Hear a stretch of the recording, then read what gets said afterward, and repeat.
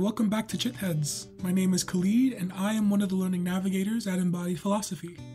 We have a full panel of an episode today, which was previously recorded as part of Embodied Philosophy's Radical Teaching Conference. In this episode, Stephanie Corigliano, Hari-kirtana das, Kenneth Rose, and Trish Tillman discuss the concept and role of the guru in present-day spheres of yoga and academia, the debates of the critics and proponents of guru system, and how the guru role may evolve in our unbounded modern time. We hope you enjoy. The concept and role of the guru has been much discussed in present-day spheres of yoga asana, spiritual seeking within Eastern traditions, and academia, as well as in their intersecting sub-communities. Sometimes the misbehavior of gurus or those who claim to be gurus is responsible for the controversy around this idea. But other critics assert that the guru system itself is flawed, and a safer model is merely to have teachers who are not imbued with claims of spiritual authority.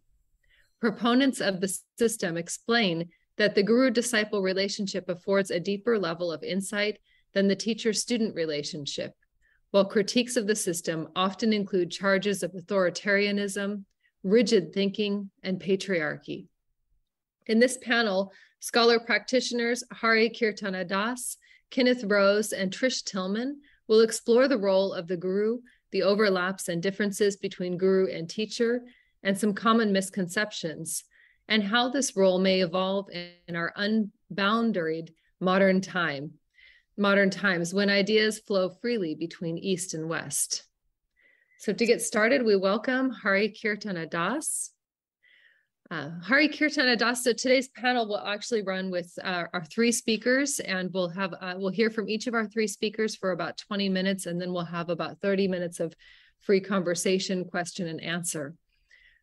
So we welcome Hari-kirtana das. He is a yoga teacher, spiritual mentor, and author of In Search of the Highest Truth, Adventures in Yoga Philosophy. He's also a returning teacher here at Embodied Philosophy. He's been practicing devotional yoga and various other yogic disciplines for the better part of the last 50 years, has lived in yoga ashrams and intentional spiritual communities, and has a talent for making complex ideas about spiritual philosophy easy to understand. Hari-kirtana is on the faculty of numerous yoga teacher training programs, offers online courses and live workshops on the practical application of yoga philosophy, and is a frequent contributor to forums and magazines about the enduring relevance of yoga's ancient wisdom to life in the modern world. Hari's mission is to illuminate the many ways in which the yoga wisdom tradition can guide us towards meaningfully transformative spiritual experiences. And with that, welcome, Hari. Okay, thank you very much for that very nice introduction. It is an honor and a pleasure to be back with you here at an Embodied Philosophy forum. I'd like to begin by proposing that the goal of yoga beyond its modern postural incarnation is self-realization, and that the process of yoga is one of acquiring knowledge about the true nature of the self and knowledge about how to develop expertise in practices that bring about the experience of one's true nature. This is highly specialized knowledge. It's like brain surgery. You wouldn't want someone who had not learned from an expert to be cracking open your skull and performing brain surgery. So similarly, acquiring knowledge of how to develop expertise in practices that will take one to the experience of one's true nature and a proper understanding of what that true nature is, it requires a qualified teacher. And a problem arises when modern yogis who aspire to travel down an authentic path of yoga don't know how to evaluate a teacher in order to decide who can be trusted to impart that kind of knowledge. The contemporary phenomenon of charismatic teachers who prove to be unqualified or untrustworthy exacerbate the problem for sincere seekers of transcendental knowledge. So the question is, what to do about this problem? For the next few minutes, I will speak to what I think one can do about this problem and what the yoga tradition has to say about misconceptions about the role and qualifications of a guru that are commonly found primarily in the Western landscape of contemporary yoga and spirituality. And I'll talk about why, contrary to some people's opinions, the role of a guru in the traditional sense is still very relevant today. One problem with modern Western culture in relationship to the yoga tradition is that we reflexively think we have to create something new in the name of progress. This desire to create something new is nested or is born from what the yoga tradition tells us is rajagun, the mode of passion. Our aspiration as yogis is to rise to sattva guna, the mode of illumination or goodness.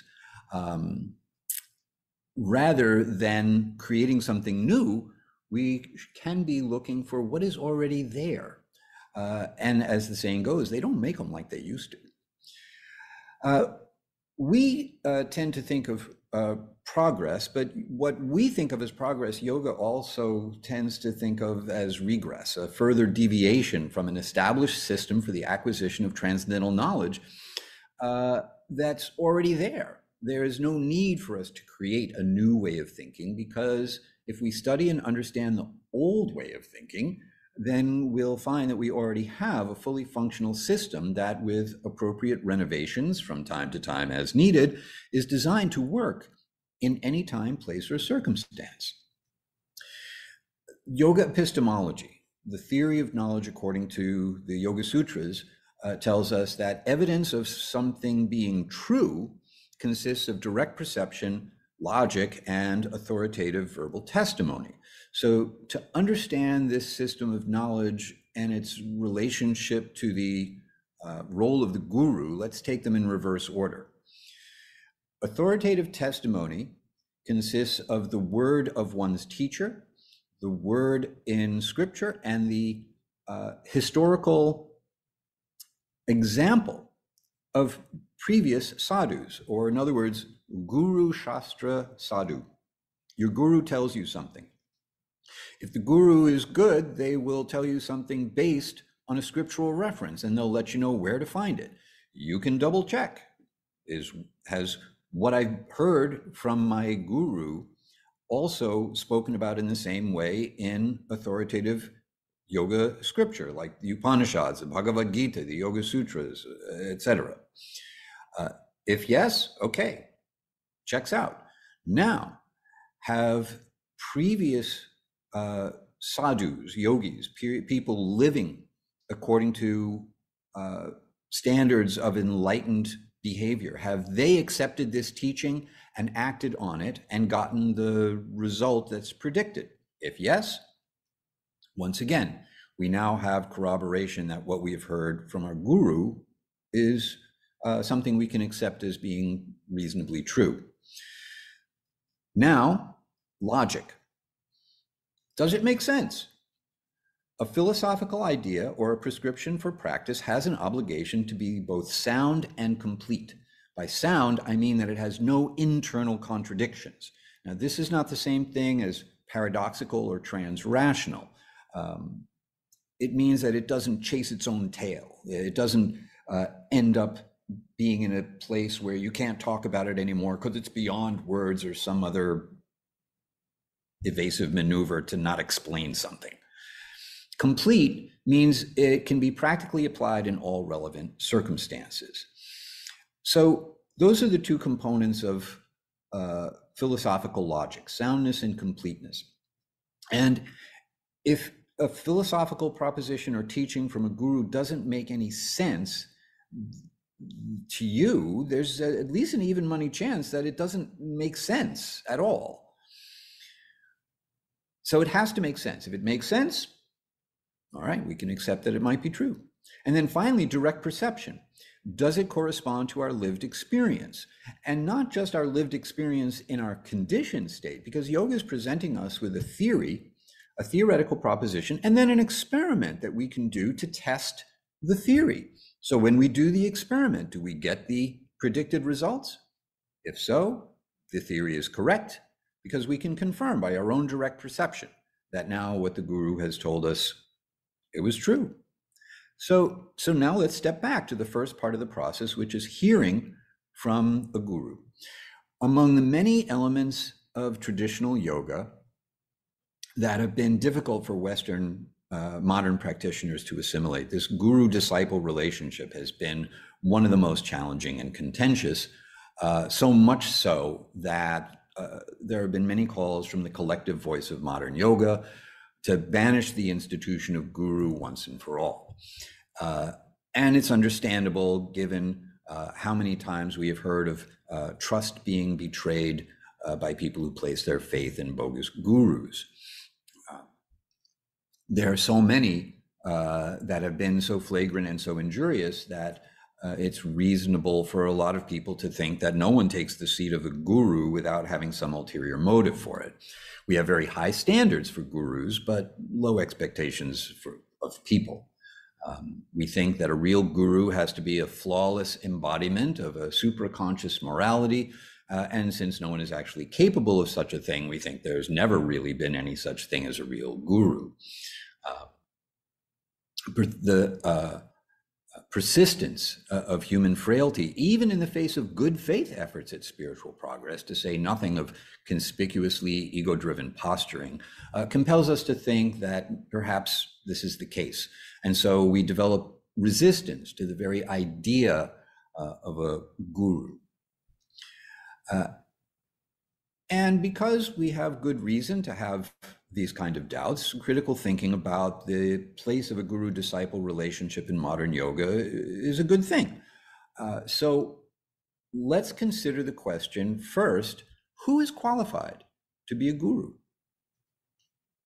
Arjuna asks Krishna in the Bhagavad Gita, early on in the second chapter, how do I recognize a person who is transcendentally situated in perfect meditation? What is the language of a person whose intelligence is situated in transcendence? How does such a person sit, and how would they move in the world?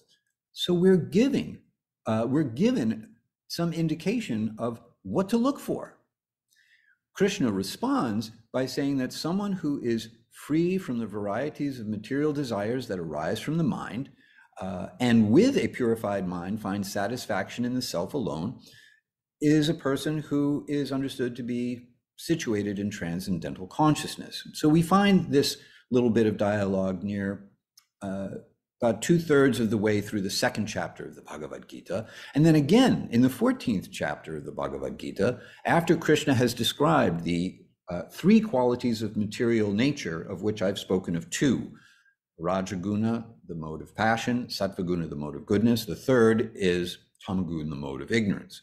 Krishna describes these modes, and Arjuna asks, what are the characteristics that define someone who's transcendental to these modes? How do they conduct themselves? And how do you do it yourself? How do you transcend the qualities of material nature? Krishna responds in 5 verses from this 14th chapter, and then in the 16th chapter elaborates even further on the characteristics of a saintly person, naming 24 of them. It's worth noting that Krishna speaks more in terms of character than knowledge. The behavior of a person gives more of an indication as to their spiritual advancement than the volume of theoretical knowledge that they may have memorized. So the guru is someone who is the carrier and the embodiment of this transcendental knowledge, not just someone who's memorized a lot of information. Freedom from material desire, or at least significant progress in that direction, is the essential characteristic to look for in a guru. The next thing to consider is that, like so many Sanskrit words that have been appropriated by Western culture, the word guru has been uprooted from its original context. One of the literal meanings of the word guru is heavy, alluding to one who carries and delivers the weight of knowledge. So it's reasonable then to ask, what kind of knowledge is the guru heavy with? The guru is heavy with knowledge that's found in yoga wisdom texts, and hence a genuine guru, as I said before, speaks the same truths that are found in such yoga wisdom texts, but from a position of realization or experiential knowledge, or in other words, the guru speaks from a position of wisdom gained from having lived on the basis of those teachings. Then the next question is one of authorization. By whose authority does one become a guru? Who says that someone is qualified? Well, in traditional yoga, there's no such thing as self-authorization. A guru has to meet the standards set by their guru and then accepts disciples on the authority of their own guru. The authority of a guru is thus grounded in their position as a disciple of a guru who in turn is connected to a legitimate source of transcendental knowledge, like a link in a chain. The Sanskrit term for this disciplic succession is parampara, meaning a system of one after the other. And Krishna speaks about this system of transmitting transcendental knowledge in the 4th chapter of the Bhagavad Gita. So simply put, a guru is one who, by the grace of his or her own guru, has seen the truth, understands it, accepts it, lives by it, and has the ability to guide a disciple toward an emulation of the guru's realization. The guru's instructions and prescriptions are meant to enable a disciple to experience the truth for themselves. And this, of course, is very different from a materialistic guru who is compelled by ulterior motives and guided by the ethics of opportunism and becomes preoccupied with the prospect of making money from their disciples or having inappropriate relationships with their followers.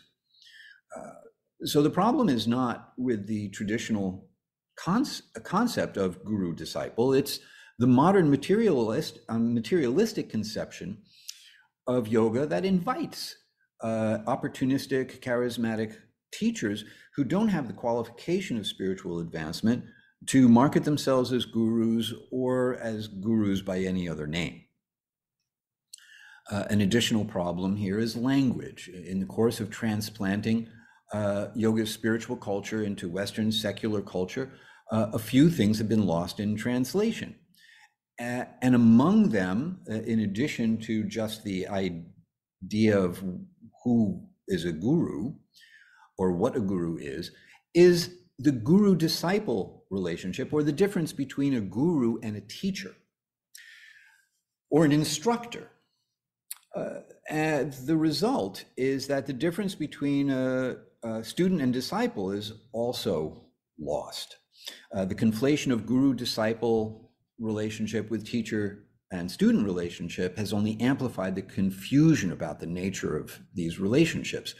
A guru is a teacher, of course, and is qualified in the ways that we've just spoken about, and accepts a disciple based on the disciple's qualification as well. It's not just that the guru has to be qualified, a disciple also has to be qualified. Sincerity, humility, determination, and the willingness to accept the discipline of the guru's prescribed practice. These are the qualifications that a disciple should have, and a guru doesn't accept disciples based on their ability to pay for services rendered, but rather on the basis of their qualification. And that makes it very different from a teacher-student relationship in modern yoga, which is basically a business relationship that ends when the transaction is balanced out. Student pays the teacher teaches the student in proportion to the amount paid, end of story. Now, this obviously doesn't preclude the possibility or even the likelihood that a deeper relationship between a teacher and a student will develop. Good teachers are characteristically generous with their time and energy, and good students become personally invested in their teachers.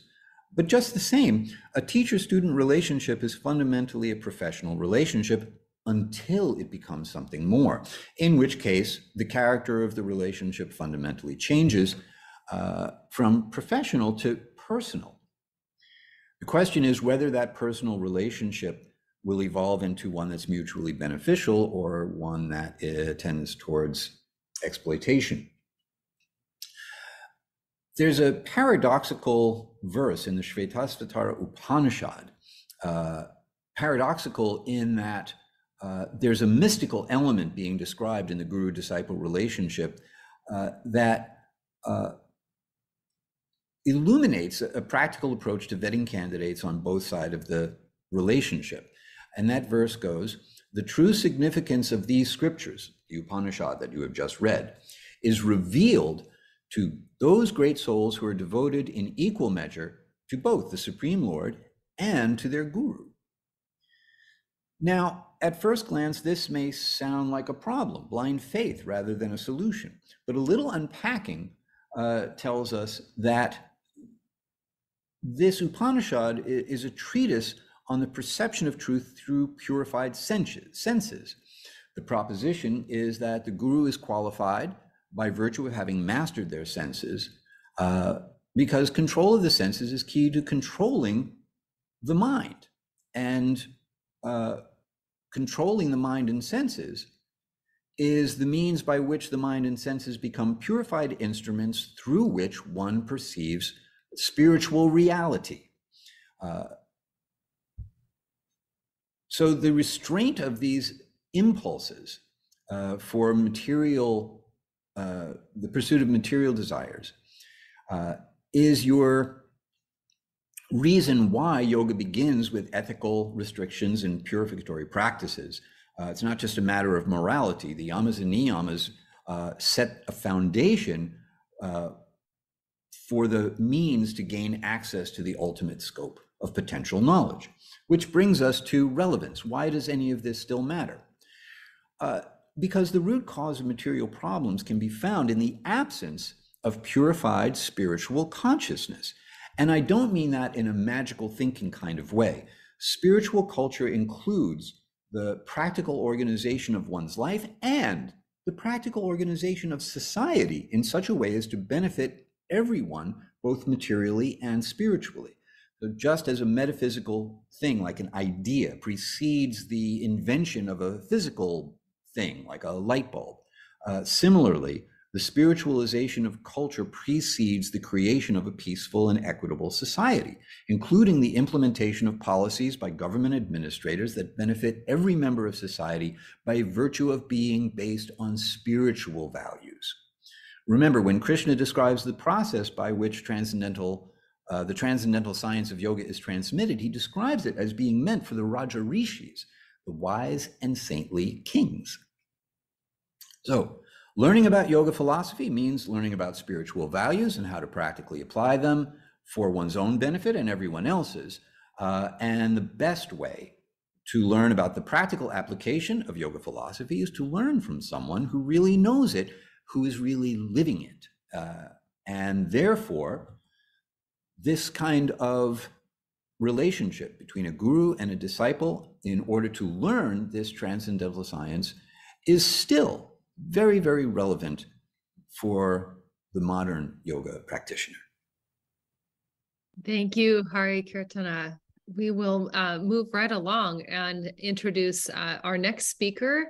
We have so much to think about already with that first contribution, but we'll add to it here. Kenneth Rose is a Ph.D. author, speaker, and professor of philosophy and religion. He specializes in comparative religion, comparative mysticism, and spirituality.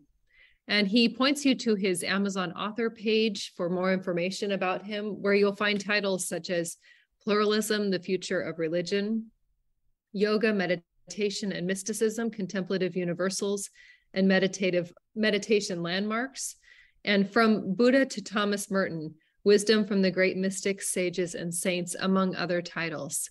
Welcome, Ken, and I'll turn it over to you. Thank you, Stephanie, for that nice introduction. And thank you, Trish, also for the original invitation. It's really nice to be here with you this evening. Excuse me. And thank you also, Hari-kirtana, for that really illuminating discussion of the concept of the guru, the reality of the guru. I think that's a an understanding that is really not very common, and it's very clearly traditional. It's Bhagavad Gita based. It's having been initiated by a guru, by Prabhupada back in 1971. My first encounter with a guru, that sounds very authentic to me. So I really think that is a concept and a notion that we need to hear more about. So I won't say much more about the spiritual role of the guru, because I think that should come out in our discussion. But what I want to talk about today is this issue of the scholar-practitioner, which is a concept that's becoming more central, I think, maybe not directly among premier academics, but among those of us, not the people at the top of the field, perhaps, but people who are connected out more into the community, who not only teach in universities, but also teach in yoga studios. I think that the yoga studio teaching experience over the last 10 or 15 years has really been profound for many of us who were immured in the academic world for so long, but who also are practitioners and who came into this academic world as practitioners. And then after decades of being within the academy, you can lose touch with that. But the yoga studio, when I was first invited, 15 or so years ago, to a small studio somewhere, someone must have looked me up on the university webpage. It was really quite a challenge to bring yoga philosophy, as it was called, not to college students who may or may not have been interested in what I was saying over the years. They would say, take Rose because at least you won't fall asleep in his class. I had good ratemyprofessor.com reviews. But suddenly sitting in a room with really serious, intent people who had plunked down $2,000 or $3,000 in today's dollars for a yoga course, and were completely skeptical, I must say, when I walked in and sat down. Who's this? What's he going to say? So having to learn how to reconnect like that was a great experience. I think a lot of us who teach in Asian religions, Eastern religions, who teach courses on Hinduism and yoga have had this opportunity to evaluate to evaluate what we do in light of being a practitioner. Since emerging in North American universities in the 1960s, the field of the academics' study of religious studies, has lived by the principle that the scholar teaches about religion instead of teaching people to be religious or spiritual. The academic is a researcher, a historian, a social scientist, an area specialist, or a philologist, but not a guru. Excuse me. But the emergence of scholar practitioners in the academic study of religion has begun to really alter that field. And it really started back in I would say, the 1980s. Before I go on and tell a couple of stories, I just want to say that the notion of a scholar practitioner is a really murky issue. I've been thinking about this over the last days and actually weeks since the invitation came. And every time I try to really find a covering concept for the scholar practitioner, the ground shifts under my feet. It's a loose concept, I would say, to coin a new phrase. What I really found helpful was reading the issue of Tarka that Stephanie edited, and that Trish, I don't know what your involvement was, but I read your article as well. I must say this was an extremely helpful issue to read. I just reread it, and I found a lot of inspiring and insightful thoughts there. Really, that should be published in the JAR, I think, because we need to have that discussion in the field.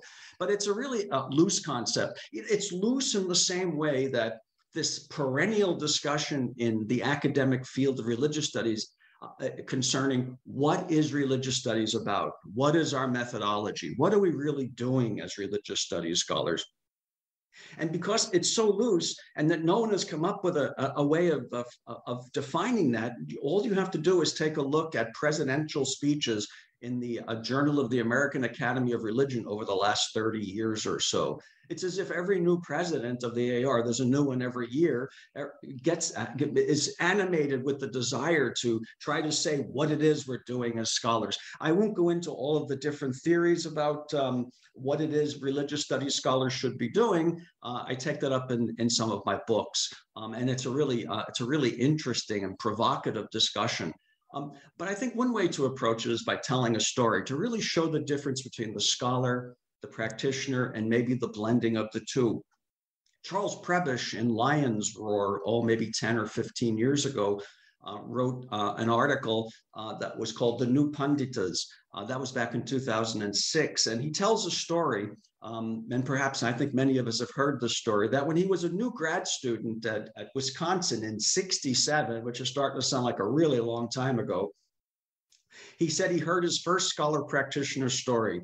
It was about a time when Edward Conze, who was really one of the most renowned Buddhist scholars of his generation, visited, and he gave a talk. And apparently Conze was a very blunt and forthright and outspoken person. And he was asked at one point, Dr. Conze, do you actually meditate? This was 1967. Yes, Conze replied. The student, curiosity piqued, pressed on. Ever get anywhere? Conze responded brusquely. First trans state. First jhana. First trans state. The audience was shocked. They didn't know what to make of this. The idea that a Buddhist scholar would actually be a Buddhist and a practitioner was astonishing to even the students in those days. I think a story like that really is useful for showing really how far we've come over the years, especially in Buddhist studies. When I first went to grad school, it was 1982. And when I first entered the program, it was curious how the field was arrayed in those days. It was a divinity school, so it was there was, of course, the divinity school which was training ministers and future theologians, biblical studies, theology, and so on. And then there was this other group of people who were there in the religious studies department, the study of religion, as it was called. And they had a different array of motivations for being there. They didn't want to be ministers. They didn't want to become theologians. It was I don't have any numbers for it, but there was this division amongst these cohorts of grad students in the early 80s between the future, many of these, of course, the members of my cohort teach all over the place now. And at our age, they're in very eminent positions, many of them. And there was many of them were only interested in religion because they had taken a course in college, or they'd had an inspiring teacher, or they were traveling in Asia and they were curious about the language or the culture. And for them, the study of religion was really something that they were concerned with religion's aboutness. What is it that makes religion? What are the social conditions that make religion? How did this text arise? What is its history?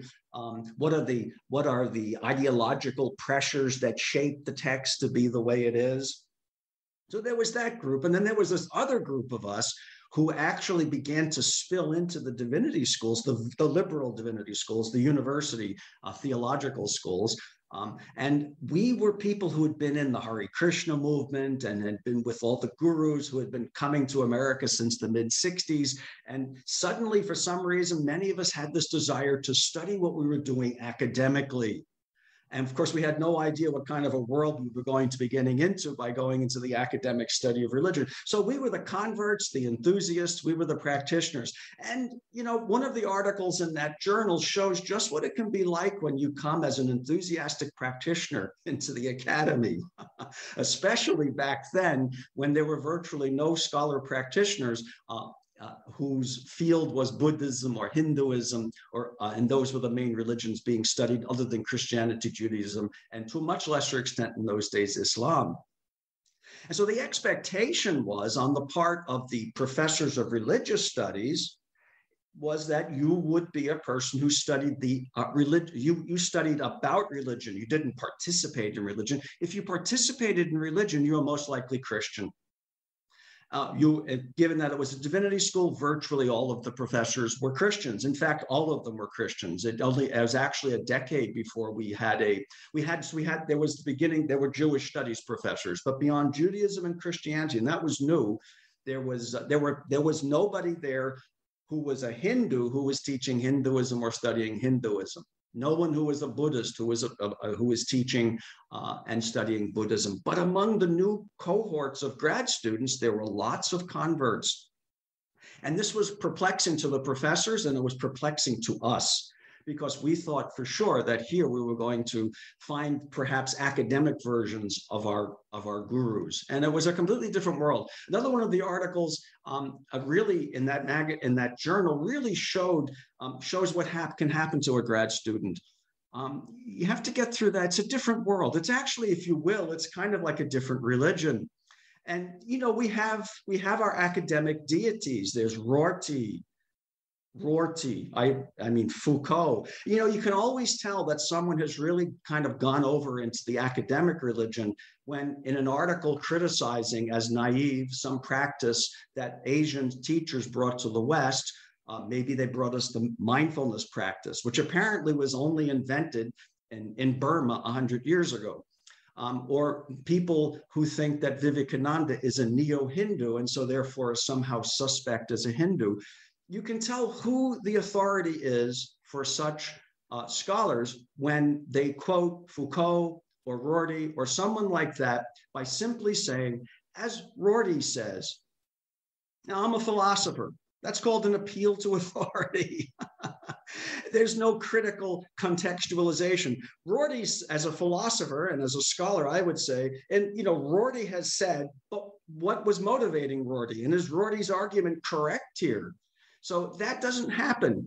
You often find that scholars will quote some Western critical or philosophical authority without subjecting that authority to the same sort of critical scrutiny that they are applying to the traditional text or the traditional movement.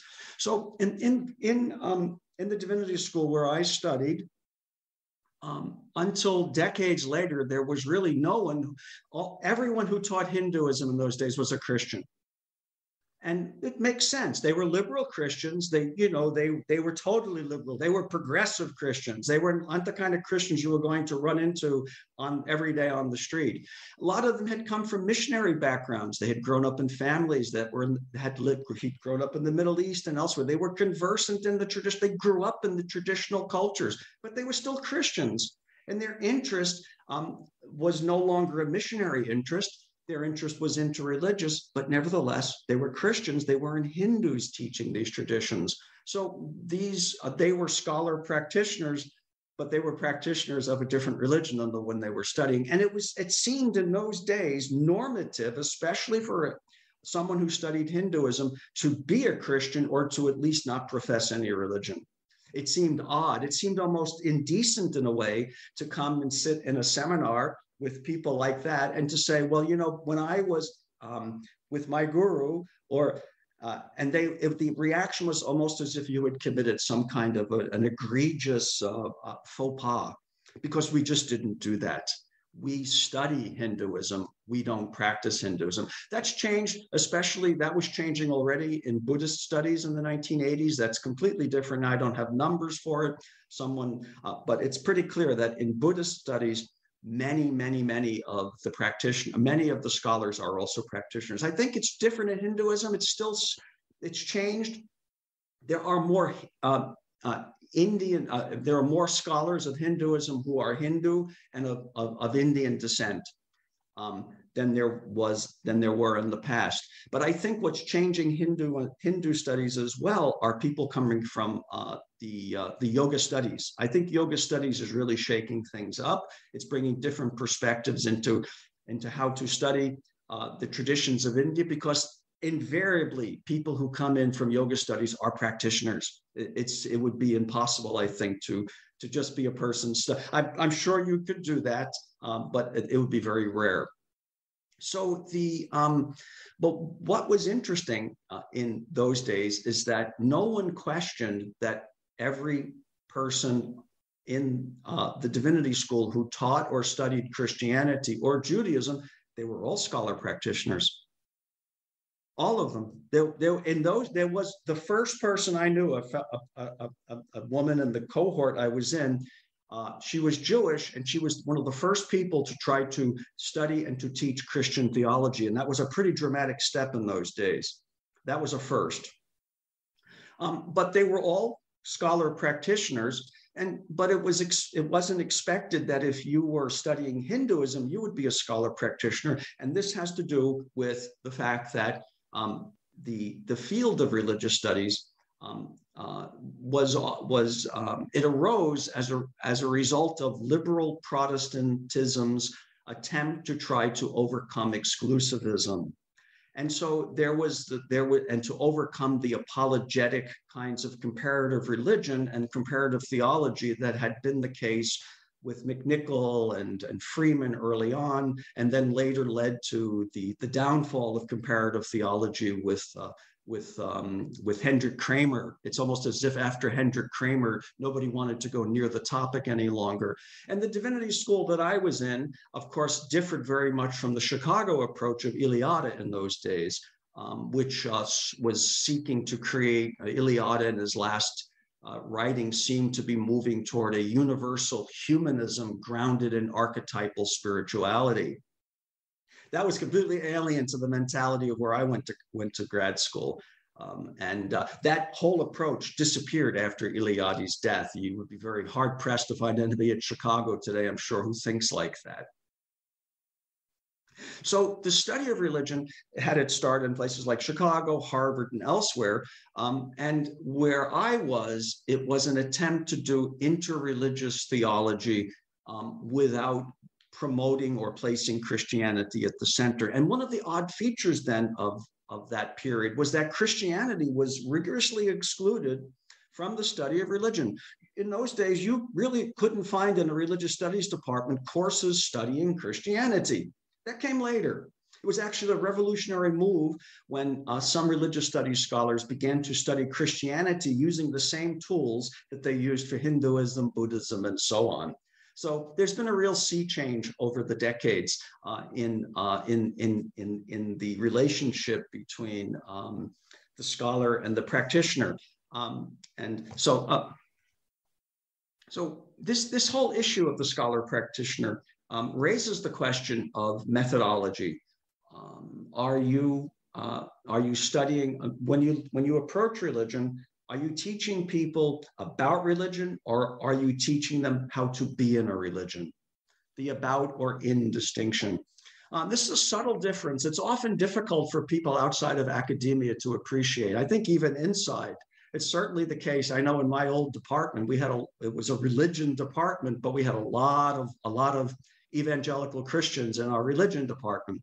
And the idea that I studied about religion as a religious pluralist was something that just never registered. It just seemed to them that I was just following the pluralism religion, and that I was there to teach, undermine true faith and give people my academic liberal faith of pluralism. Actually, when you look at it from the standpoint of their perspective, there's a lot of truth in that. I've been schooled in pluralism, and I'm trying to teach people to be pluralists. That's why students often said to me, and some of you who've taught in universities, college, undergraduates will have had this experience every semester, at least one, if not two or three students would say, Professor Rose, I want to let you know that my grandmother's praying for me because I'm taking this course. Whoa, I heard that every semester for 30 years. And it's had a sobering effect upon me, because I realized I had a great deal of responsibility as a professor of religious studies with young people coming from totally non-pluralistic backgrounds, and how to deal with that. My own background was not consoling to them at all. My pluralist religious journey, to them, it was as if I had joined a cult or an alien religion, and now I was trying to indoctrinate them in that. And many of their parents felt that way as well. Sometimes when I would go to get a haircut in the small, though it's a big town in Virginia where I lived for many years and taught, And I'd go to get my hair cut, whatever, there's not much of it left now. So, and a local person would ask me what I did, and I would sometimes say, oh, I teach over at the university. Well, what do you teach? Oh, this was always the question I knew was coming. I didn't want to, deflect it by just easily saying philosophy, because that usually just stops the conversation. Oh, philosophy, cogito ergo sum, or something like that. That's pretty much the end of the conversation. But if I said religion, oh, and the response was inevitably the same. It was usually delight. Oh, great, wonderful, because they just assumed, they were often very religious people. They just assumed that I was teaching people to be a missionary, or to teach them to take the true faith somewhere and to deepen it. I never quite knew how to break the news to such people that that's not what I was doing. So I usually just engaged in some small talk and tried to change the subject. So that's the issue with scholar practitioners. One of the issues is that we can often not know ourselves. And that's why I said this is a very slippery concept. Am I teaching people to be religious in some kind of unknown, liberal, pluralist way that undermines their beliefs, and I'm replacing them with liberal religious beliefs? Or if I were not a person with my background and I had a purely secular interest in religion, maybe I were a materialist and an atheist, and for some odd reason I got interested in religion, then would I be trying to replace their religious beliefs with just materialism and secularism? Is that an improvement? Is that something I really want to do? So that's why I said this is an issue that does need to be more deeply studied. Another point I would make, and I think I have maybe a couple of minutes left. Another point I would make is that there are problems with practitioners. Obviously, scholar practitioners can be suspicious of academics because they think that what we're doing is just mind games, conceptual mind games, distraction from practice. And then, of course, a problem that they may have also is just uncritical acceptance of teachers or methods, not having any, as Hari-kirtana, no clue as to how to evaluate a person who presents themselves as a spiritual teacher. No clue. And then, of course, there's always the problem of if you're in a spiritual crisis, the first person you meet who has something wonderful to say becomes the one truth forever in your life.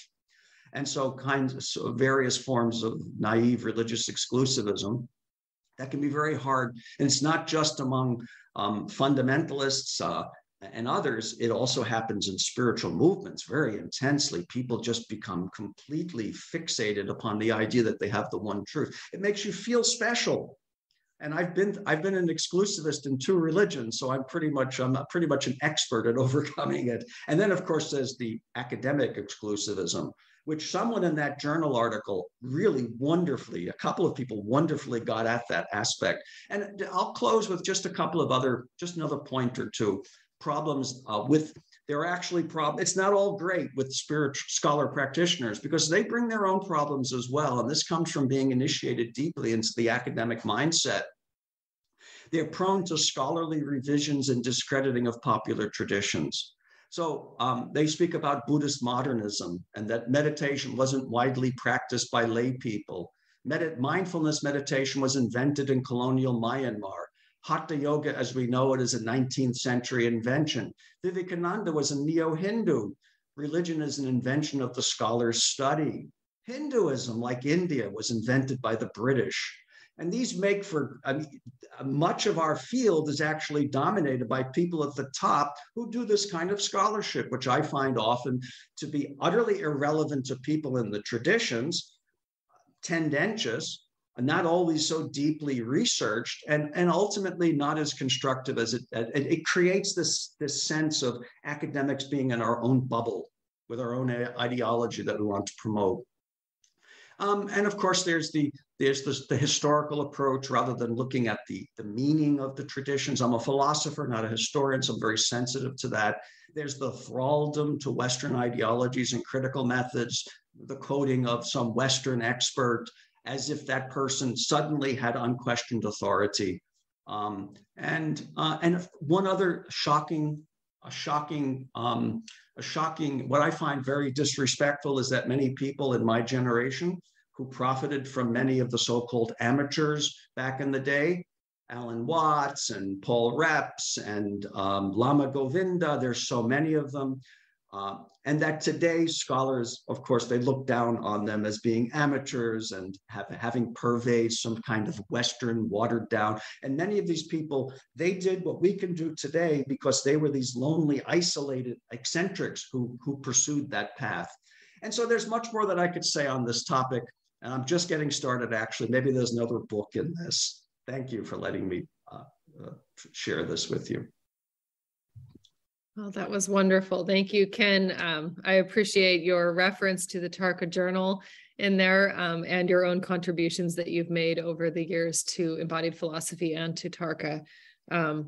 So much rich material there to think about in terms of the role of the guru and how that links to the project of the scholar-practitioner, the concept and the issues and questions that surround kind of the role of the academy and the role of the teacher.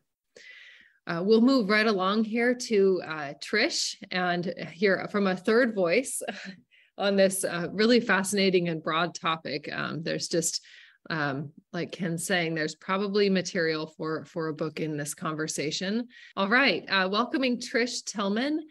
She is a history professor and yoga teacher in the Washington, D.C. area. She holds a Ph.D. in history from the Catholic University of America and currently teaches at the University of Maryland Global Campus. She teaches yoga for and helps to manage District Flow Yoga in downtown DC near Capitol Hill. She is also the wisdom editor at Embodied Philosophy.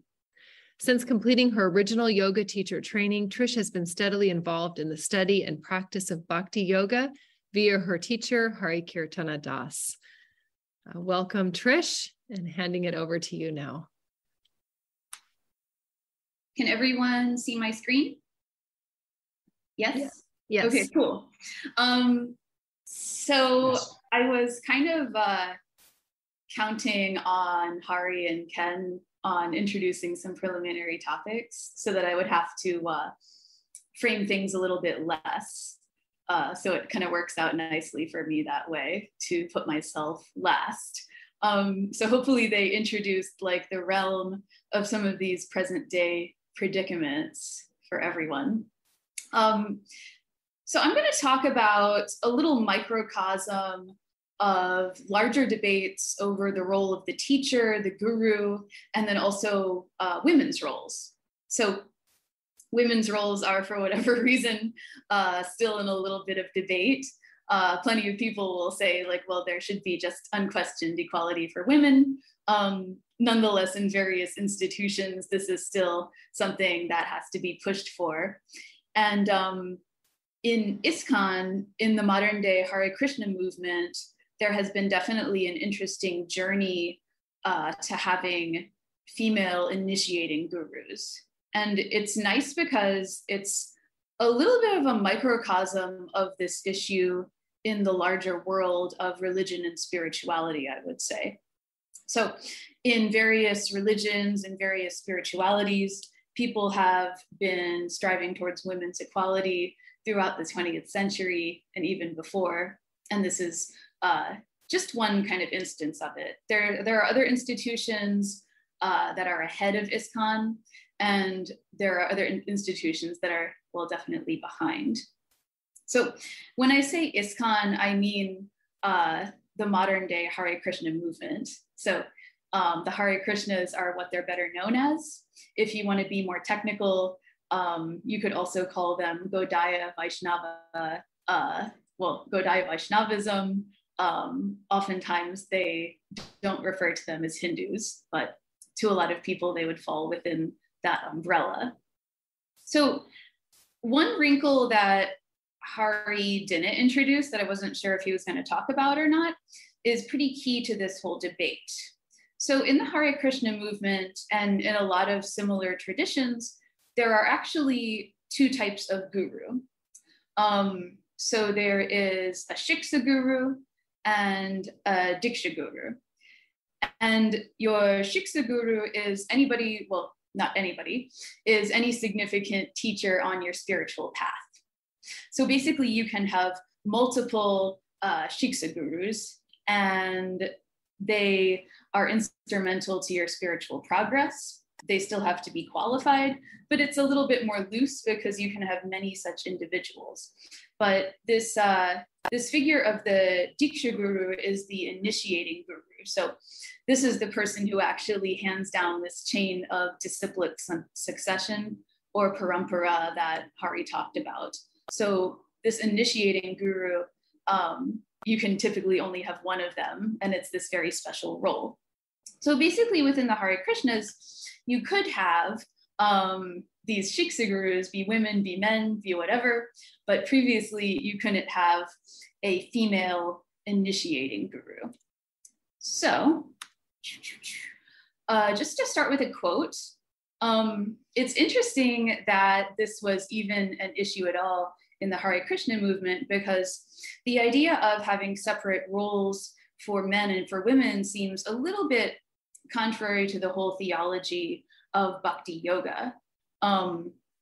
So you see many varieties of this kind of quote from Prabhupada, from the founder of the Hare Krishna movement in the West. You see these kind of quotes like, so the body is not eternal, but actually every materialistic person is engaged in the bodily activities. He's acting as American. Why? Because his body is American. He's acting as Indian. Why? Because his body is Indian. He is acting as husband because his body is male. He's acting as a wife because the body is female. So you take all activities due to the body. But if the soul is eternal, then one should seek, then what is my eternal activities? The body is not eternal, therefore these activities are also not eternal. Then what is my real activity, eternal activity? That is Krishna consciousness or bhakti. So you have this idea that these differences in nationality, in gender, these are all characteristics of your temporary material body. That's not your spiritual soul, which is your true nature. So you're looking at this, you're like, if the body isn't the main thing, why do you have these differences between men's and women's roles? So nonetheless, this was an issue.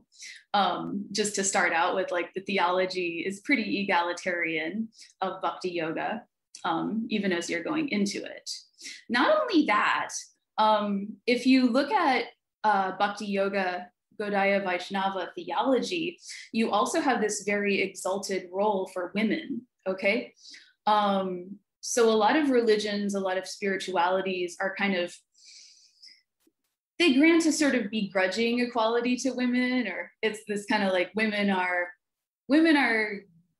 good, but in Vaishnava theology, there is a very exalted role for women if you take after the type of Radha, the consort of Krishna. So you often hear of Krishna and Radha, the original divine couple, and Krishna is the original form of God in this system. And then Radha is not merely Krishna's consort or kind of his associate. Radha is also taken as God. So Krishna is the masculine, Radha is the feminine form of God. Radha is even supposed to be so powerful that Krishna is known as the all-attractive one. And then Radha attracts even the all-attractive one. So she even has this power to attract Krishna. Even in the painting, you see Krishna is kind of in this posture of supplication to Radha. So it's definitely this kind of very egalitarian view of their roles. Even if you think of the history of Gaudiya Vaishnavism and Bhakti Yoga, Chaitanya Mahaprabhu in the 1400s and 1500s is often spoken of as the incarnation, not just of Krishna, but of Radha and Krishna together. So he is both of these divine personalities. So the feminine definitely has an equal share in the divine. So if you extrapolate from that, why should women's voices not be equally heard?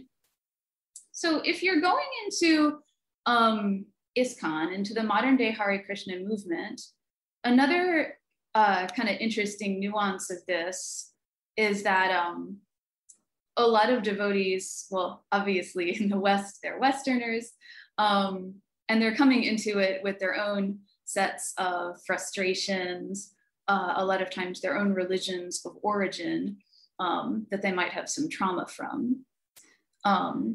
So a big parallel with the push for female initiating gurus in ISKCON is the push in the Catholic Church for women's ordination, say. So these are both kind of unfolding at the same time. Within the Catholic Church, since the Second Vatican Council in the 1960s, there's been a pretty loud and steady outcry for women's ordination. One difference between this debate in the Hare Krishna movement and then the Catholic Church is that the roles of like the priest and I guess the guru or disciplic succession in ISKCON, they're a little bit uncoupled.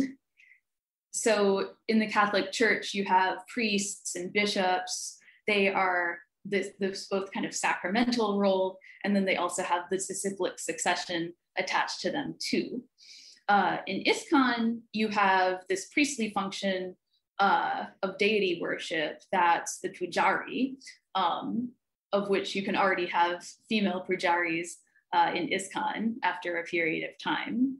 And then separate to the pujari is the initiating guru, the diksha guru. So that's really the kind of debate. There was also a push to have female pujaris and so forth, and that's also much more practiced in the Hare Krishna movement in the West as kind of a nod to more Western values, that Westerners have more of a desire for equality. So it might be dangerous to put too many parallels between Catholicism and the Hare Krishnas in that way. Just if you see terms like priest or disciplic succession, it definitely doesn't mean the same exactly in these spiritual systems.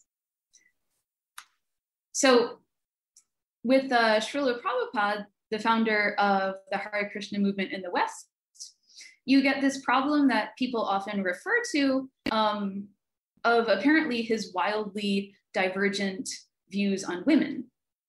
So in the original Hare Krishna movement, as you can see in the picture, there were many female disciples, and by their own reporting, they seemed like they had a really positive experience with Prabhupada.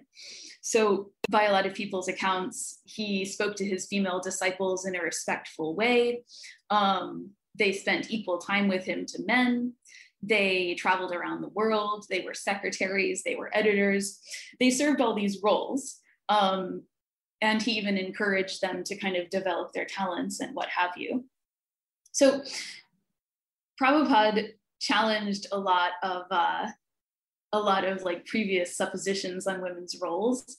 And already he extended to women roles that weren't really previously available in Gaudiya Vaishnavism back in India.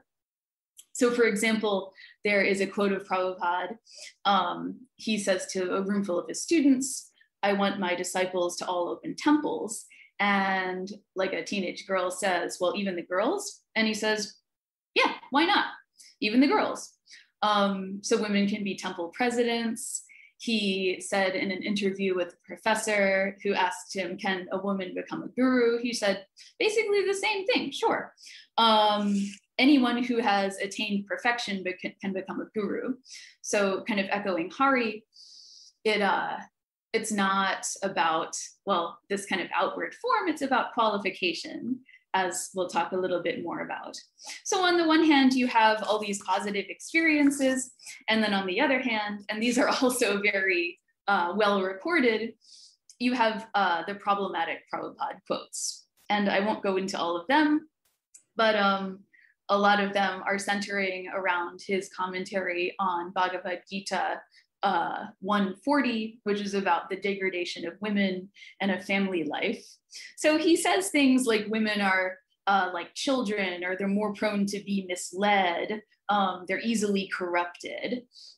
He says a lot of kind of infantilizing and pretty unflattering things about women. He says that women are naturally subordinate to men. So if you just kind of sat and went back and forth between positive and negative Prabhupada sayings on women and their roles, you could really go back and forth all day. So like, what's a devotee to do? And certainly you could qualify all this by saying, and this is said about a lot of teachers who say off-color things, like, oh, they have transcendental knowledge, but they're also speaking with like the idiom of their times, or they're speaking with like this idiom that is no longer applicable in some of their style. So definitely people have already made like these kind of apologetics too. A historical precedent for female initiating gurus in ISKCON that Prabhupada mentioned, that a lot of people mention a little bit of a refrain, is a figure from the time of Chaitanya Mahaprabhu named Janava Devi. So Janava is this like legendary devotee. She was one of the wives, he had two wives, of Nityananda, who was an associate of Chaitanya Mahaprabhu. So Janava has all these pastimes associated with her, and she's said to have been this like very powerful personality. She toured around with like thousands of followers and so forth. And she was not merely like a teacher or a revered personality, but she was actually properly an initiating guru. So the story is that another devotee saw her in her kind of divine form, her four-armed transcendental form, and he was so struck with admiration for her that he like asked that she be his initiating guru. So Janava is a little bit interesting as a precedent for a Diksha guru, and I think she's useful, but people could also slide around female initiating gurus just with Janava, because she also has this kind of divine status too. So somebody arguing against female initiating gurus could always say Janava is an exception. She's actually this divine incarnation. She's not a normal woman. Janava, like Nityananda and Chaitanya, are said to be incarnations of personalities from the eternal spiritual world. So they have this kind of dual status. So basically, just as Chaitanya is an incarnation of both Radha and Krishna, Janava has these different identities of gopis that are attributed to her. The gopis, like these associates or eternal handmaidens of Radha and Krishna. So I'm not sure if Janava herself like only was enough of a precedent, because certainly people cited her, but yet didn't allow female initiating gurus too. Another interesting thing is that this whole Gaudiya Vaishnava Bhakti Yoga lineage definitely has a history of innovation and of pushing boundaries. So if Prabhupada, when he came to the West, introduced all these new roles for Westerners and introduced all these new roles for women, this was actually kind of appropriate to the tradition for him to do. So this wasn't an innovation that was out of nowhere. So kind of in that vein, Prabhupada's guru Bhaktisiddhanta Saraswati Thakur already argued that any initiated Vaishnava had like powers to carry out functions equal to somebody of the Brahmin caste. So he argued against the caste system. He argued that it was, again, about qualifications, it was about initiation, and it wasn't about like previous ancestry. So at the time, in like the 19-teens and 1920s, when Bhaktisiddhanta was arguing this caused a lot of shock in Bengal. Apparently it even caused death threats to him, because he argued it like very successfully using Shastra, using references from tradition and so forth. So Bhaktisiddhanta also already was sending missionaries to the West. So he had this idea that Bhakti Yoga was for not just like for Indians, but for Westerners. And he was the one who charged Prabhupada, before he was actually called Prabhupada, to spread this message to the West as well. So it's got like a very universalist, it's got a very kind of revolutionary tradition. I will say that Gaudiya Vaishnavism or Bhakti Yoga isn't just the tradition of no tradition, just to put like a bookend on it on the other side. So it's not the tradition of doing whatever you want as long as you have devotion. One theme that you see a lot of in the statements of Prabhupada are statements against sahajas. So sahajas are people, well, they have a lot of associations, but they're people with like an easygoing approach to devotion. They're actually practitioners of a lot of folk devotional traditions from Bengal, but for Vaishnavas, sahajas had like an overly permissive attitude. As Prabhupada said, they will smoke cigarettes, and at the same time, they'll talk of Rasa Leela, of divine pastimes. So he's like, you can't just do whatever you want, even though you can do a lot. In ISKCON, probably the years after Prabhupada left his body could be seen as the nadir, like the lowest point of women's rights in general. So if Prabhupada had this kind of hopeful time period that was more dynamic, you definitely see like a backsliding in the 70s and the 80s in ISKCON. In the Hare Krishna movement in general, this was also just generally like a bad time. Most historians of the movement would say, when there was a lot of corruption and a lot of various abuse of a lot of kinds. So this is the kind of time when there was a lot of bad press of the movement, and you had people looking at it basically like, why would anybody join a movement that is abusive to women? It had at these time all these abusive leaders, a lot of people who got removed from power later on. So yeah, it was definitely kind of like bad adolescence of the Hare Krishna movement, say. So in the later 80s, you start to see actually a lot of women who were Prabhupada disciples kind of try to find their voice and push for what they felt was women's like original involvement, or really their original role in ISKCON. So starting in the late 1980s, you see women push to be given a lot of these roles back. And first, it's not even to have female initiating gurus. The first step is just for women to be allowed to give classes on devotional literature, like the Srimad Bhagavatam. So in 1988, Pranada Dasi writes this extensively researched letter that women should be allowed to give Bhagavatam classes in ISKCON temples. And she gets branded like a women's liber, and basically becomes this like ostracized person for it.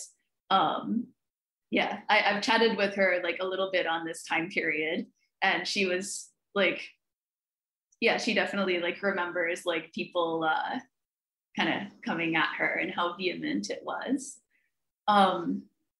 She was really able to give a lot of Prabhupada quotes in support of women's equality and women's teaching roles.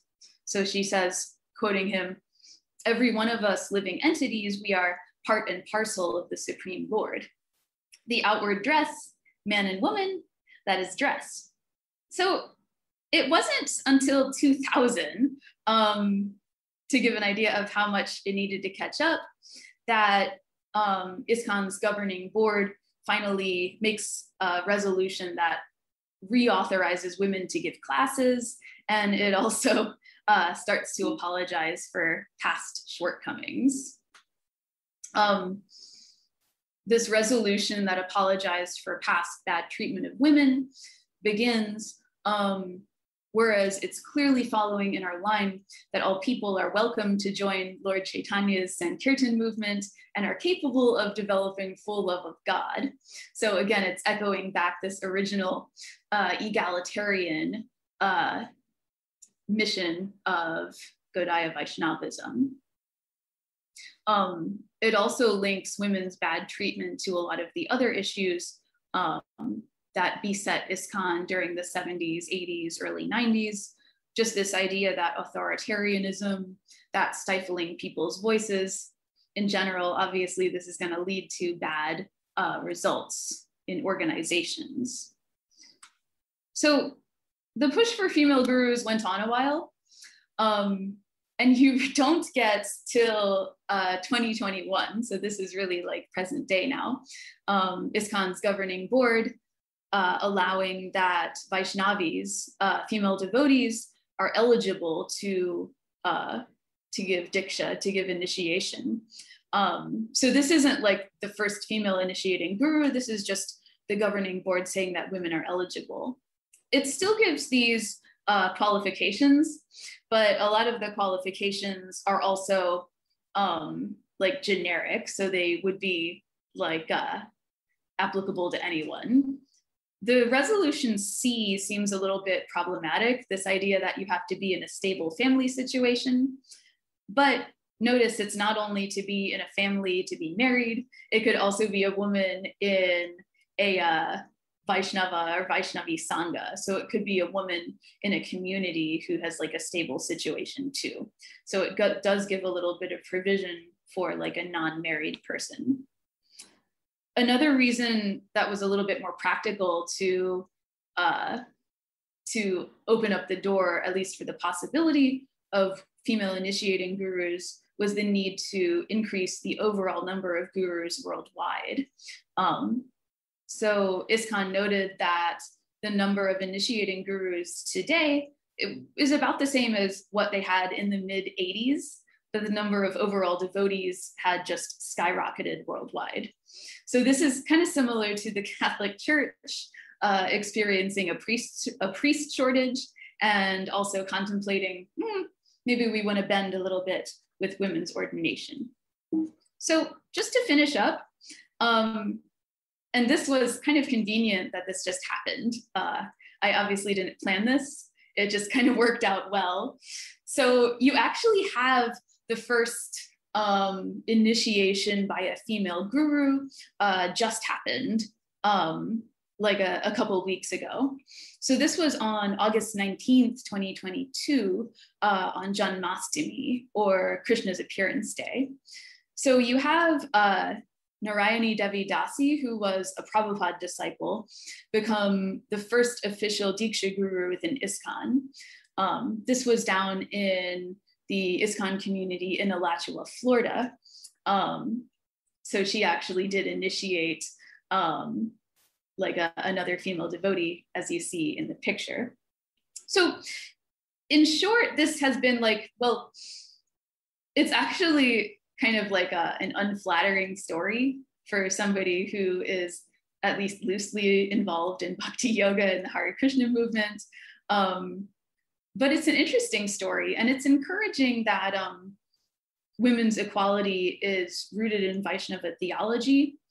And it does seem to have a lot of precedence in this devotional culture, this idea that we are not our bodies, that the true measure of a guru should be qualification and should be service. It shouldn't be somebody's outward physical form. So hopefully the Hare Krishna movement can join other organizations in journeying towards women's full equality and the affirmation of both women's teaching and their spiritual initiatory power. Great. So we have a little time here. Thank you so much, Trish. That's really a rich and more detailed look at a specific community and the evolution of the role of the guru there. And really interesting comparisons with the Catholic Church. I know Trish has written successfully, done a few comparative pieces for Tarka Journal that are comparative, and I'd love to see that like more fleshed out, just because there's some interesting moments there that I'd love to hear more about or think more fully about. I wanted to, as a moderator for this panel, I thought maybe it would be helpful if I returned to the original description of the panel and just the final line that you, that the three of you offered here, because I think all of you successfully spoke to this intention, and maybe this reframing and kind of orienting back towards this intention could help push the discussion forward in a fruitful way. As we said initially in this panel, and it was outlined that all three of our guest speakers here are scholar practitioners, and Ken Rose spoke about that quite a bit in his talk, but that all three would explore the role of the guru, the overlaps and differences between guru and teacher, some common misconceptions, and how this role may evolve in our unboundaried modern times when ideas flow freely between East and West. So just wanted to put that out there, this overlap between guru and teacher, these misconceptions. And I think Hari-kirtana das really was helpful in outlining specifically what a guru is traditionally and perhaps how that role might be evolving. Ken brought up these important ideas about the scholar practitioner and how that shines a different perspective on the role of the teacher and the guru, and what that's becoming. And so looking at the role of women in guru traditions, and also maybe more broadly within the yoga community. So I guess I'll open it back up and see, would one of you like to jump in here? For me, I think what would tie these three papers, these three presentations together? If I had a question right now, yes. What's the common theme, or what's the common untheme? Is there some tension between the three?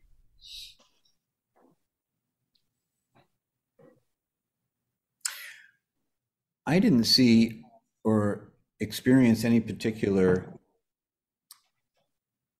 tension, although if we talked about it more, some tension might arise. But I thought what each of us spoke about was more complementary. We have the traditional qualification of a guru and the distinction between a traditional guru and a modern teacher who is not going to be held to the same standard of, frankly, character development by virtue of a kind of practice designed for control of the senses and detachment from material enjoyment. And the tradition does not conflict in any way with the idea of a scholar practitioner. In fact, there is some expectation of a scholarly attribute in a guru who is well versed in scriptural knowledge.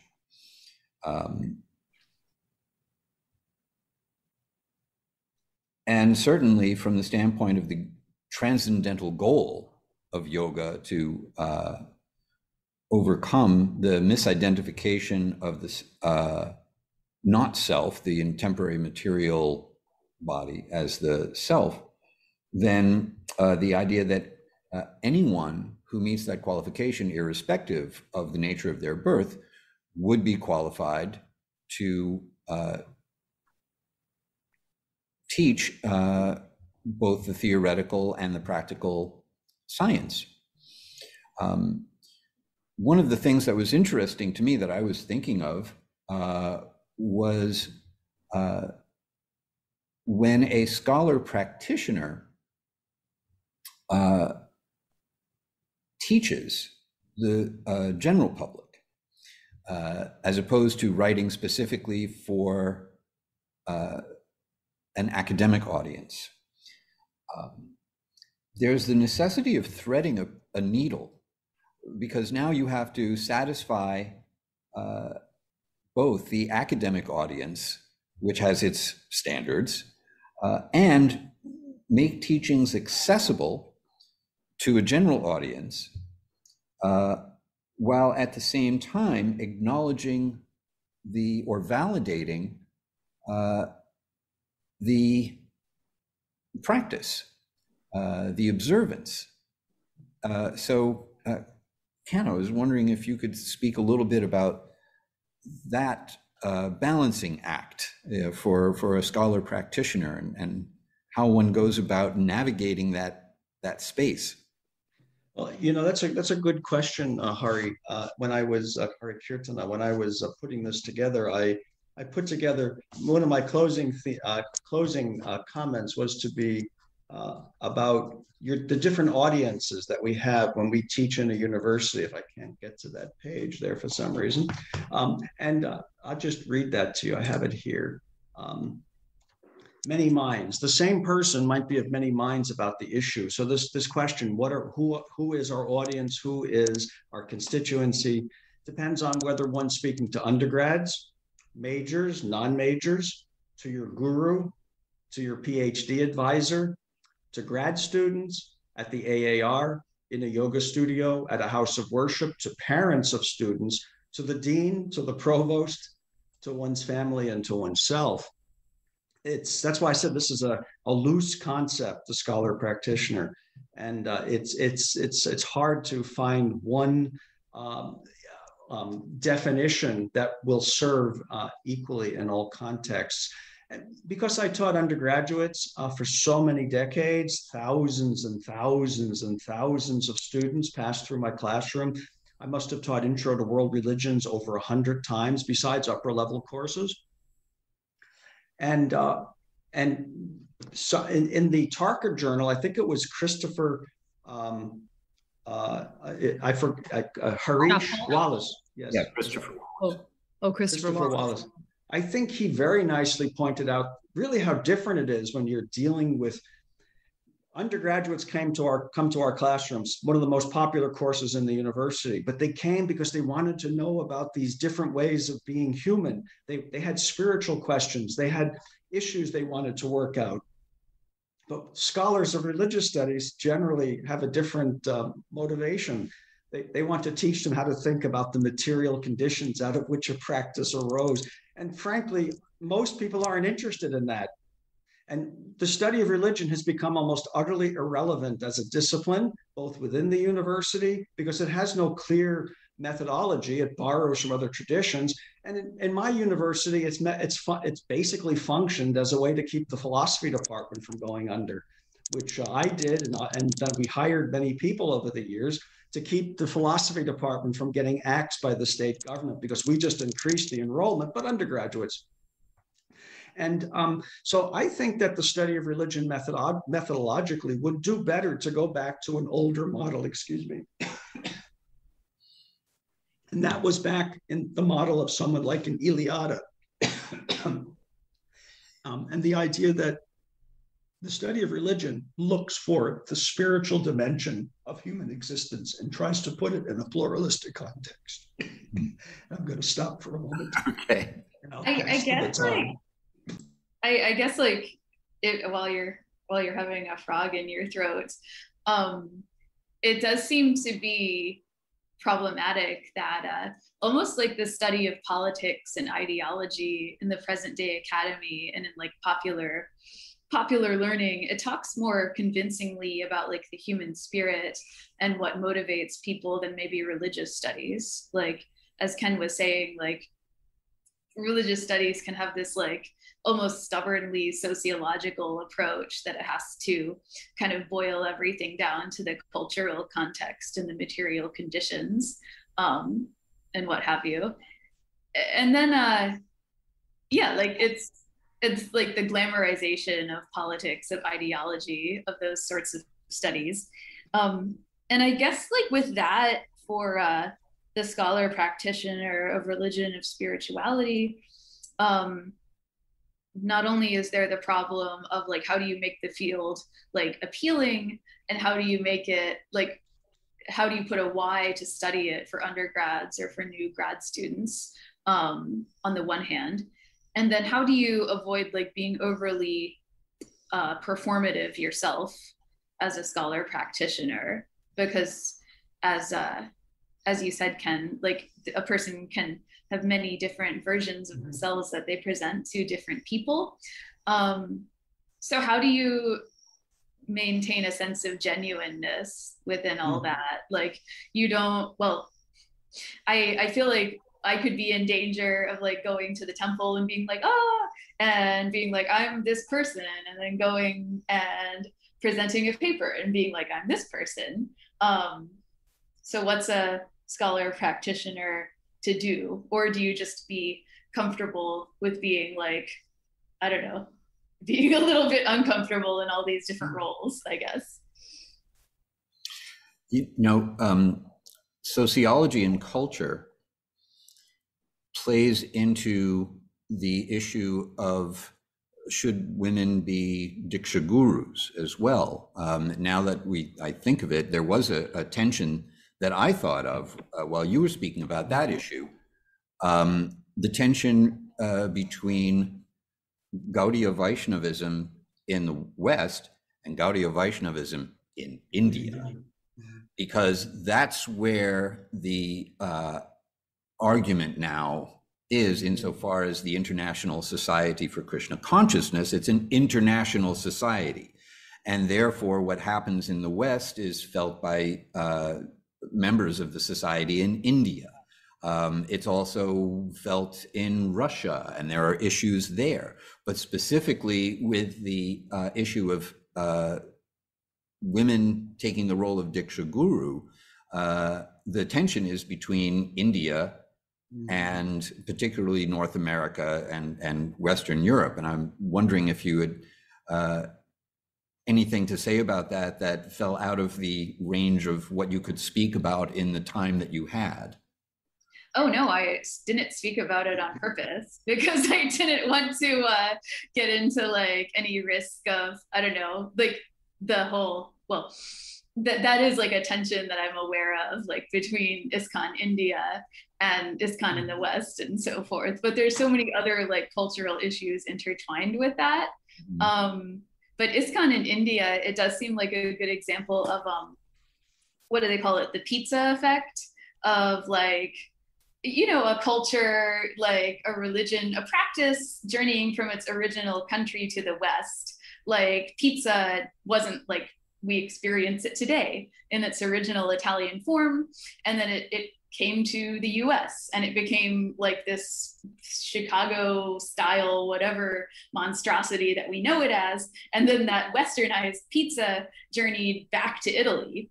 And so thus with ISKCON in the West, this like whatever like Vedic 1960s thing like got real popular, and then it journeyed back to India, and now I guess it's like also flourishing there too.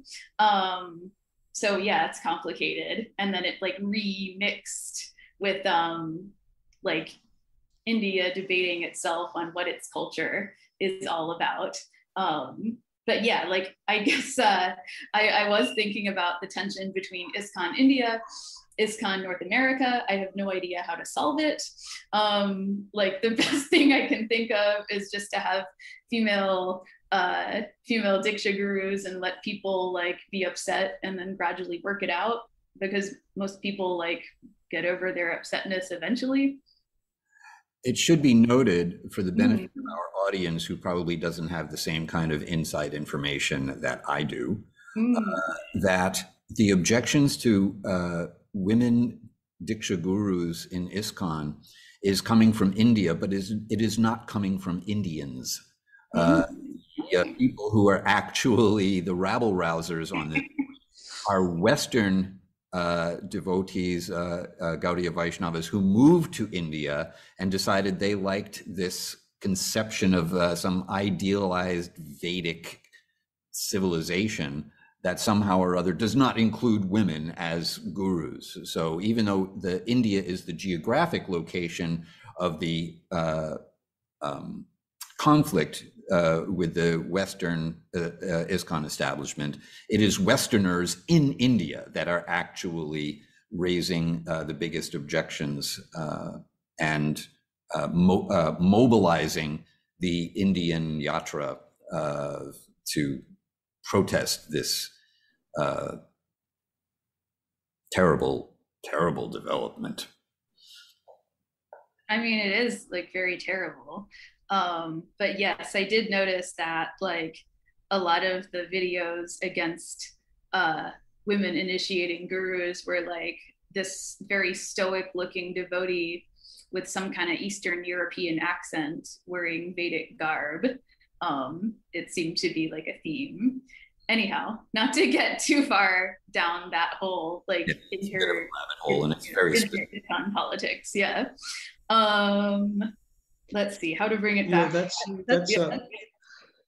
That phenomenon, the pizza effect, is wonderful. Recently, Domino's, I'm in Europe, Domino's had tried to conquer Italy and they failed. They failed. They've closed their franchises. Yes, they didn't succeed.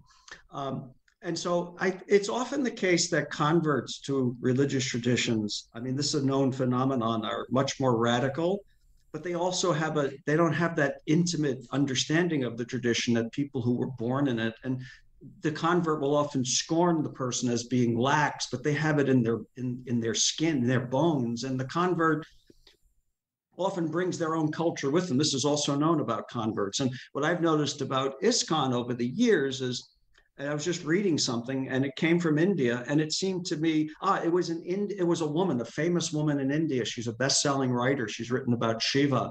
She went to an ISKCON temple, and the devotees, she felt that they insulted Shiva by saying he was just a demigod and that she needs to, and she said, this didn't sound like Hinduism to me. It sounded like some Western religion with Hindu clothing on. And I think that's what actually happened in that case. There's just too much imported from fundamentalism in America into that mindset. Having been a fundamentalist in two different religions back in the day, I'm a little bit, I'm sensitive to this phenomenon. And I do think that the resistance to women being Diksha gurus in ISKCON probably will pass because other movements have succeeded. Satchidananda's Integral Yoga, for instance, if you go to Yogaville in Virginia, the leading figures are women swamis. They're not called Swamini, they're called Swami. And also in Arshavidya Gurukulam from Swami Dayananda, there are many, many women swamis initiating gurus. So they have the title Swamini, but still they're at the same level as the men. So I think it's only really a matter of time. Perhaps you're right that time will be the healer here. I mean, like the one like material advantage of time is if there's like an older, more strict generation, then it tends to remove them. But then the problem is there's also usually like a young, strict generation coming up who, as you said, they have that like convert fanaticism. In the go ahead. instance of the Hari-Krishna movement, a lot of these people who are younger are children of people who were converts. And therefore, for them, it is second nature. Yes. And there is a lot of frustration amongst those people with the institution. And it should be noted that although ISKCON is the preeminent institution of Gaudiya Vaishnavism, particularly in the West, it does not constitute the entirety of the Hari-Krishna movement. There's a big soft pillow of Hari-Krishna-ness around that institution now. And I personally will be interested to see what that soft group around the hard institution coalesces into as the institution ages out, or at least the current leadership of the institution ages out. I wonder if I could jump in with a question, because I noticed really this is the topic of the role of the guru is such a broad topic that crosses over to so many different traditions within Hinduism. And we have this really interesting specific look into the Krishna community. But Hari-kirtana, your talk was really actually a little bit broader in a sense, and you highlighted a couple of points. I was taking notes, but I think it was something about this kind of the idea, it resonated, the words you used were flawless embodiment, that we kind of expect that the true guru would be this flawless embodiment of a supernatural being, that some sort of expectation of, that when we say the word guru, we imagine somebody on a pedestal, and they need to earn that pedestal continuously throughout, in terms of, and they should maintain that certain standard.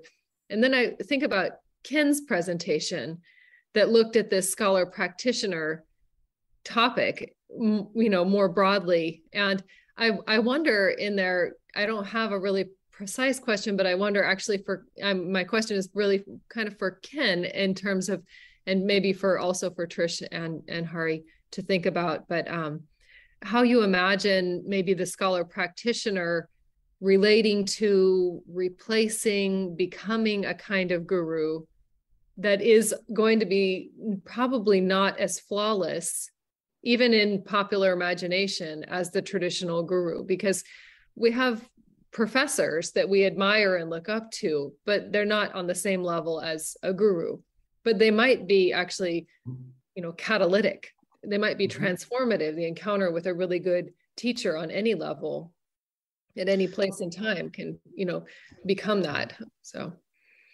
That's a really interesting observation, a good point. I know that through the years, the over 30 years of teaching, that I probably had an influence on many, many students who were inclined towards various kinds of fundamentalism. They became more pluralistic. I know because I had students come back occasionally and tell me that. But I also know that stories about me spread throughout all the high schools of Virginia about, he's the kind of professor either you want to take or you want to avoid when you go down there or up there or over there, because, this is challenging, and it's extremely challenging for a lot of young people to come into an intro to religion class. My own view is that I always was a practitioner. I never stopped being a practitioner. The only time in my life when I felt the least motivated spiritually was at the end of my doctoral studies.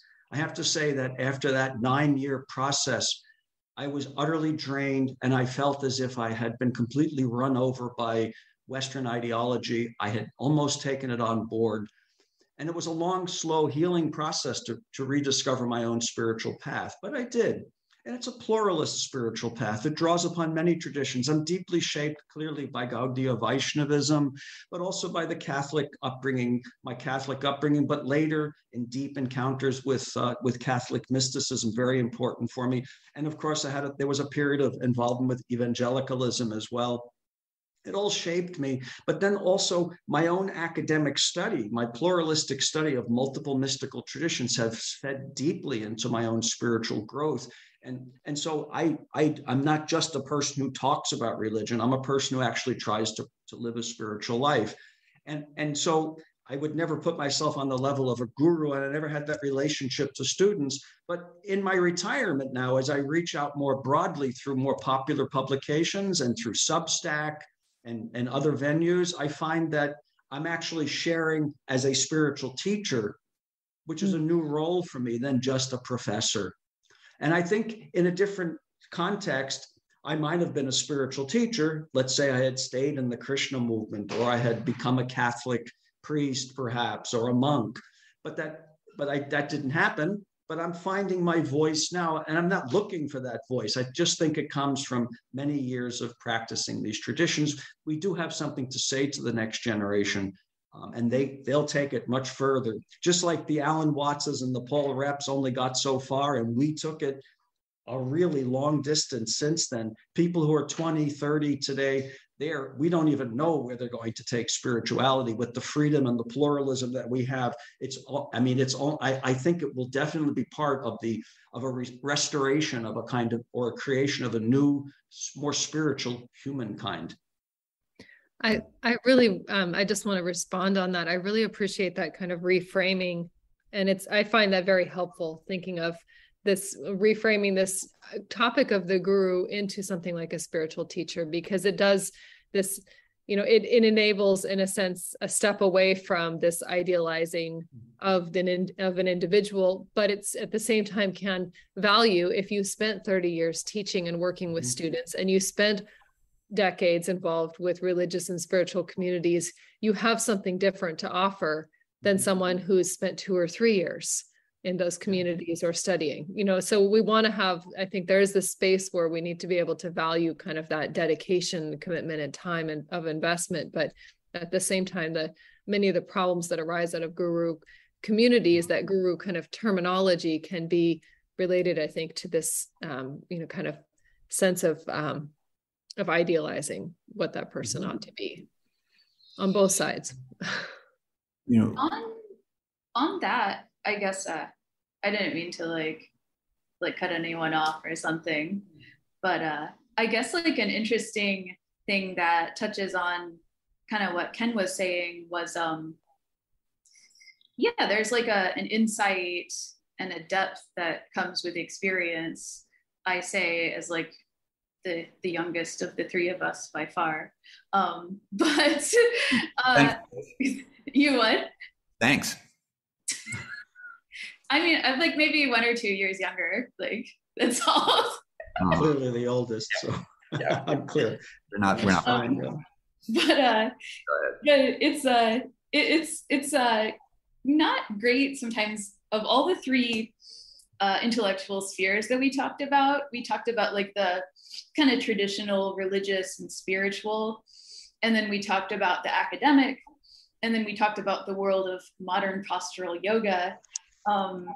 It's definitely counterproductive in the like world of modern postural yoga that you kind of have to put yourself out there as like this person or this authority in a way that I think rushes people to like teach and to have opinions on things like before they're cooked already. And I've seen like people teaching yoga less years than I have, and they, like do like a shtick, and they have like their teacher business and this whole thing. And then they like burn out and they disappear.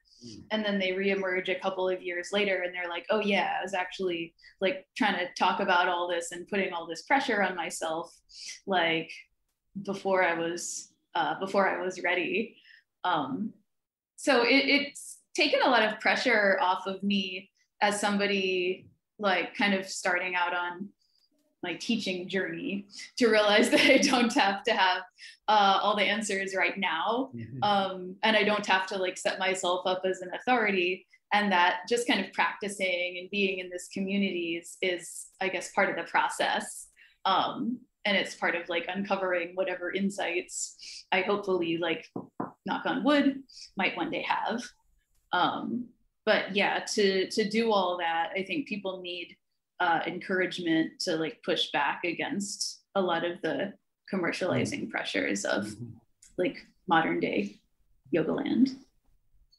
One of the things I said when I was speaking about this is that freedom from material desires, or at least significant progress in the direction and dedication to the process of becoming free from material desires, is an essential characteristic to look for in a guru. And there's no reason why that cannot be a quality found in a scholar-practitioner. 2 of my Shiksha gurus, instructing gurus, are scholar-practitioners. And a friend, I think a mutual friend, who's a scholar-practitioner, who's a little more well-known as a scholar, has accepted disciples as well, fairly recently. So I definitely think that, and I know a handful, personally, I know a handful of scholar practitioners who I think are qualified and could take on that role as to live in both worlds, to be both a scholar and to be living in the tradition, in the role of a guru in the traditional sense of the word. So I see no reason why that cannot happen. There's no reason why the scholarship and the character development that comes from practice cannot go hand in hand.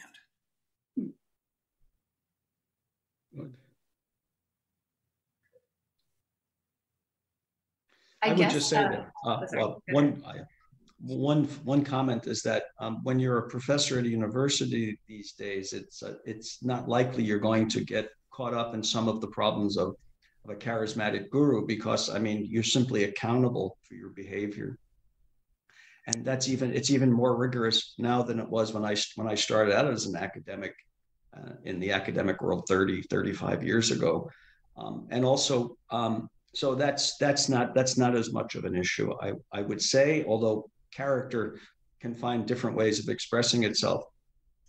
But I do think that if you, in my experience, I think that these traditions have had their effect upon me. I'm not anywhere nearly as materialistic as many of my relatives, people I know, people in the communities in which I live. I think my life is much simpler.